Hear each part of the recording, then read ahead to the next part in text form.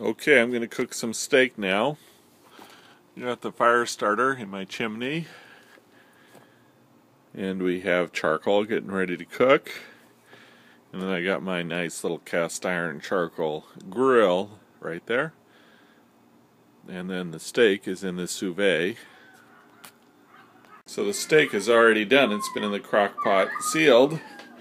And it's 140 degrees, which is medium. The kids like it medium rather than medium rare. But because it's underwater, it's cooked all the way through, and it's exactly 140 degrees.